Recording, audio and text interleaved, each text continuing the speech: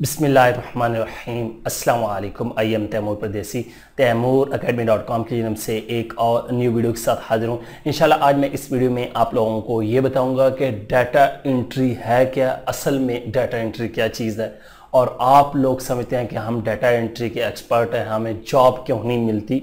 ये सारा कुछ इस वीडियो में डिटेल से।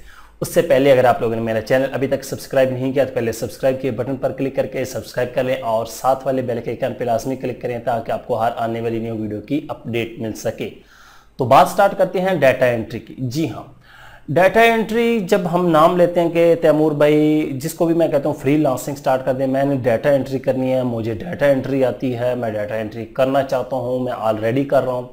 अब बंदा उनसे पूछता है कि आप क्या करते हैं, वो कहते हैं जी हम कीबोर्ड पे डाटा एंटर करते हैं, इसको डाटा एंट्री कहा जाता है। एक तरह से सोचा जाए तो वो भी बिल्कुल ठीक कहते हैं कि डाटा एंट्री तो यही है, डाटा को इंटर करना कीबोर्ड के ज़रिए, स्कैनर के ज़रिए, कोई भी इस तरह की डिवाइस हो या आपकी वॉइस ओवर है, ये भी डाटा एंट्री नहीं आता है। ठीक है, ये नहीं कि वॉइस ओवर अलग है, लेकिन कुछ प्रोजेक्ट के लिए।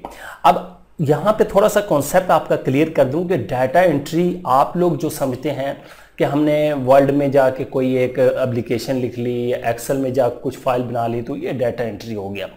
ये आप अपनी जगह पे बिल्कुल ठीक है, बिल्कुल आप ठीक है, कोई आप में गलती नहीं है, गलत मैं भी नहीं हूँ। अब गलत हम किधर हैं? डाटा एंट्री जब हम ऑनलाइन जॉब करने के लिए आते हैं तो वहाँ पे गोरे गलत हैं। अब वो किस तरह गलत हैं? वो कहते हैं मैंने फ़र्ज़ करें डाटा एंट्री की जॉब रखी हुई है और वहाँ पे उन्होंने जॉब जो है वो निकाली है एक डाटा एंट्री की कि मुझे फेसबुक पे 15 कंपनियों के कॉन्टैक्ट नंबर जो है वो सर्च करके दें। अब ये डाटा एंट्री का सर्च के किधर से ताल्लुक आ गया? आप भी सोचें ज़रा, एक सर्च करना और डाटा एंट्री ये क्या? जी हाँ, जब आप ऑनलाइन जॉब करने आते हैं तो आप लोगों को searching PDF to Excel, PDF to word, PDF to power point two PDF, इस तरह की फाइल कन्वर्ट करनी होंगी। वो आपको ये भी कह सकते हैं कि वीडियो यूट्यूब से डाउनलोड कर दें, वो आपको ये भी कह सकते हैं कि ये जो फाइल बड़ी है इसको कन्वर्ट करके छोटा करके दे सके। ये सारी डाटा एंट्री के अंदर आती है। फिर वो आपको कहेंगे स्पेशली रिसर्च करके दें, हमें इतनी कंपनीज के नंबर निकाल के दें, इतने डॉक्टर के जो है वो क्लिनिक के नंबर निकाल के दें, इतनी लोकेशन है वहाँ पे एरिया पे जितने होटल हैं उनके नंबर निकाल के दें। ये सारी रिसर्च आती है।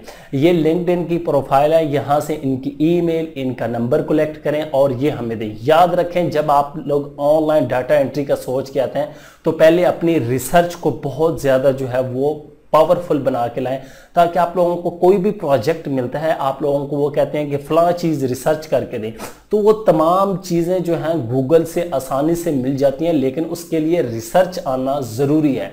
ये ना समझे कि हमें कोई एक्सेल का काम मिल जाएगा। हाँ, एक्सेल का भी काम मिल जाता है बाज़ दफ़ा, लेकिन बहुत कम चांसेस होते हैं कि एक्सेल का आपको काम मिल रहा है।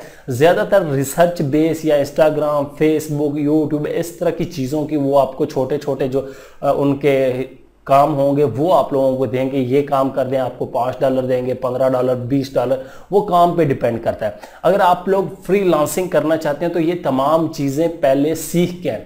अब आप कहेंगे कि डाटा एंट्री का कोर्स कोई होता है, डाटा एंट्री का कोई कोर्स नहीं होता है। याद रखें, स्पेशल आपकी टाइपिंग अच्छी होनी चाहिए। ये तो आप डाटा एंट्री अगर सिंपल ऑफलाइन अपनी सिटी में या किसी इदारे में जाते हैं, गवर्नमेंट की जॉब करते हैं, तो वहाँ पे आपकी टाइपिंग और आपको माइक्रोसॉफ्ट एक्सेल, पावर पॉइंट और वर्ड आना चाहिए। इसके अलावा कोई चीज़ बेशक आती है या नहीं आती।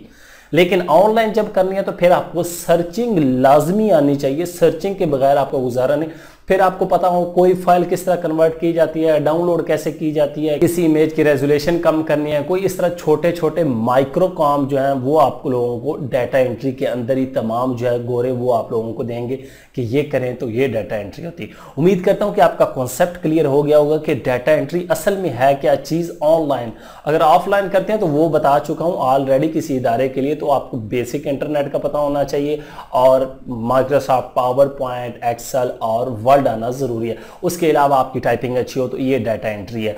और ऑनलाइन के लिए आप लोगों की सर्चिंग बहुत ज्यादा आप लोगों को लाजमी है। फिर फाइलें कन्वर्ट करना, PDF और इस तरह की फाइलों कन्वर्ट करने के लिए एक एक गिग लोगों ने बनाया हुआ है। हम जो है PDF टू वर्ड करते हैं या वर्ड टू PDF, और माशाल्लाह वो मंथली लाखों रुपया कमा रहे हैं। उम्मीद करता हूं कि आज की वीडियो आप लोगों को जरूर पसंद आएगी। Thanks for watching.